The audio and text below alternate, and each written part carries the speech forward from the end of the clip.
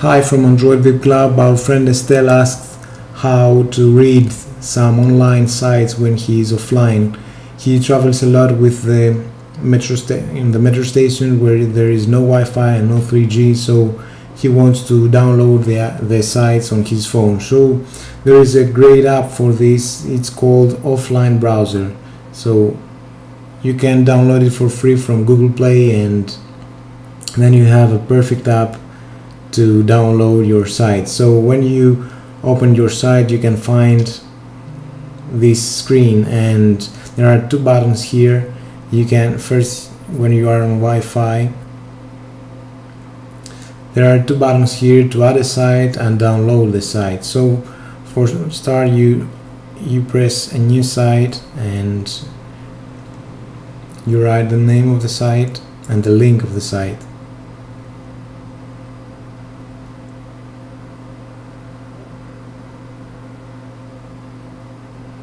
So you can only write the link, and then you can press OK or OK and download. There are some options here, and you can keep always up to date and download images. If you don't want it to take longer, you can stop downloading images. And then there are the max level of the links, it's 1. You can put it on 2. So he scans the page and he downloads all the links found on the first page or the page you just wrote here. And the max links per page is 100. If there are some big pages like Daily Mail, you can add this to 200. And then max links per site is 500, and max images per site is 500. If you want to be fast, just deselect the download images. So you enable JavaScript, and that's it. You press OK, and now you can see there are 4 sites downloaded today, and this site is not downloaded. So you can press this button here and it starts downloading all the sites.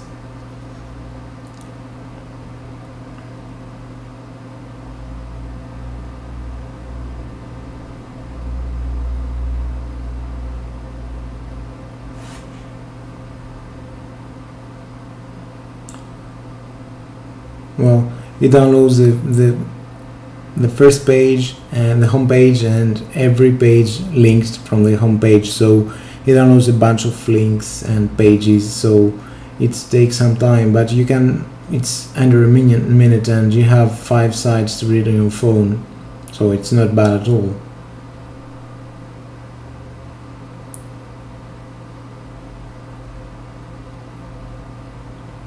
This is a really useful app, and I use it every day when I'm in the sub where there is no 3G and no Wi-Fi. So I pre-download my favorite pages on my phone, and then I read them from when I'm not connected. You can use this app on the airplane too. It's very useful, and you can add a bunch of pages, download them to your phone, and then you can read them while on the sky. So you can turn off the Wi-Fi and go back to the app, and as you can see, you can read the full app.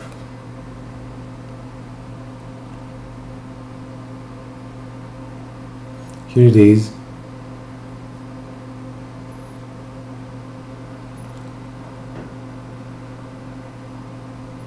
Even if your site is not finished, that doesn't mean that you cannot read some of the articles. So as you can see, it downloads the mobile version of the site. That's it. Thanks for watching from Android Web Club.